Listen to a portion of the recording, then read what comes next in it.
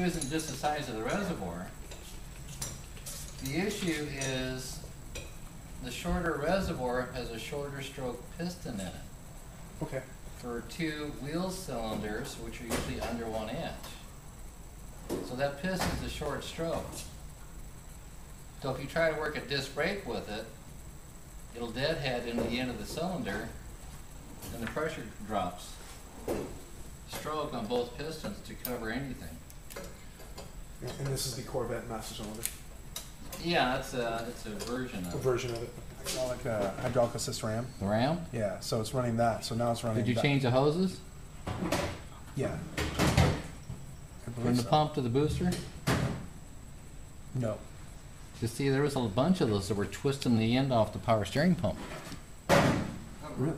Well, this, when we did it, it's the power steering box, and then there's 2 ports out the side, and then they run to the thing. So you never even unscrew anything to the But the hose from the pump to the Hydroboost, is it the original Ford one? Yeah, it has to be.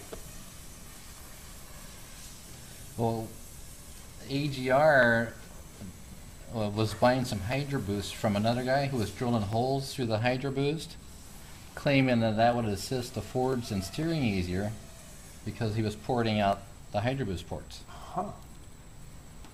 And I said, but it still didn't work. They were using his rebuilds instead of our new ones because this guy claimed to have the secret porting for the Fords to allow them to steer better. Well, I said, we actually measured the outlet of the Ford hose less than 100 thousandths, less than 1/8 of an inch coming into the booster. And if you try to steer it too quick, it would deadhead the pump. The steering get hard with big tires. Do you sound like a really loud electric vacuum pump? Brrr, like that. People hate that. And it still won't stop. This beats that vacuum pump.